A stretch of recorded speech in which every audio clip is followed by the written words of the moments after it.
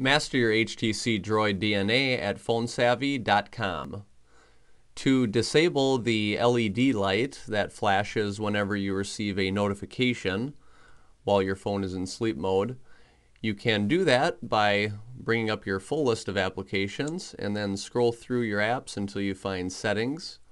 Go ahead and select Settings and then scroll down until you find Display and Gestures. When we select that, we have our notification flash option right here. Go ahead and select that, and by default the LED light will flash for each of these notifications.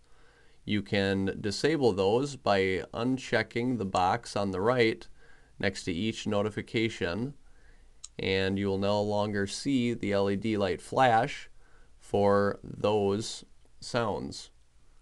Visit phonesavvy.com to get all of your questions answered about the HTC Droid DNA.